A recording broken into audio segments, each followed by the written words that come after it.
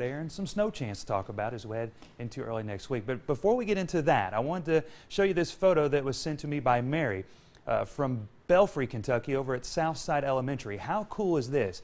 She teaches a kindergarten class over there, and the leader gets to go up to the board every day in class and give the weather report. And I thought this was really neat. We have the 5-day forecast here saying it's cold outside, and I want to step out of the picture here just to let you check that out. How neat is this? She says that the kids really know their stuff, and you would be surprised by some of the weather that the kids know at just being 5 years old. So I wanted to share that picture with you guys. I thought that was really neat, and thank you, Mary, for sending it out. Of course,